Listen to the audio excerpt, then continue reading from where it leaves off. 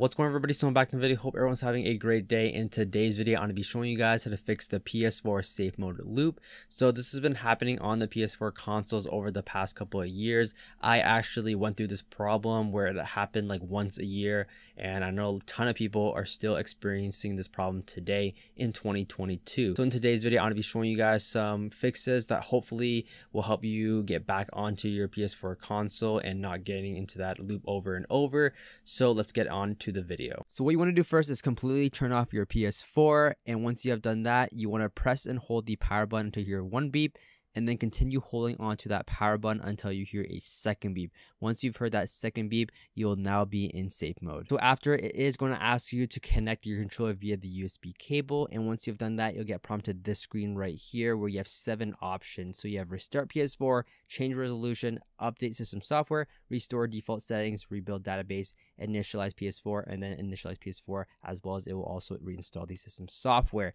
So the one I recommend you guys test out first is the update system software, which is the third one. So if that one doesn't work, you want to try the restore default settings. If that one doesn't work, you want to use the rebuild database. And then if that one doesn't work, this is the basically the last resort you want to go to is the initialize PS4. So basically from 3 to 5, those will not, you will not lose any data on your PS4 at all. So all your game files, your saves files will all be there. But if you do select either the 6th or 7th one, the initialize PS4 is going to completely reset your PS4. So it's basically going to be like the first day you bought your PS4, fresh, nothing on it, no data or anything. So you will lose all your stuff on it, unfortunately.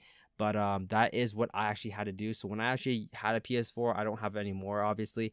I did actually get the safe mode to loop like about, I think, 2 to 3 times.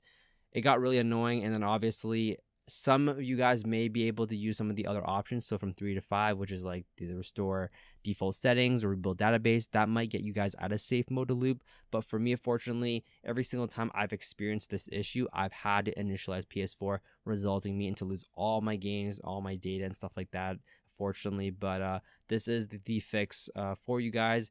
Test out all the options, like I said, in order. So go from the third one all the way down to the 6th one if you have to. So the initialize PS4, I'm going to kind of explain this again.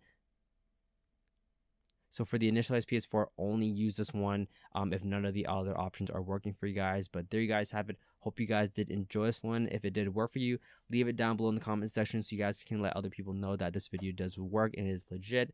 Drop a like on it, hit that subscribe button and that post notification bell so you guys never miss a video. That's basically it, and I'll see you guys in the next one.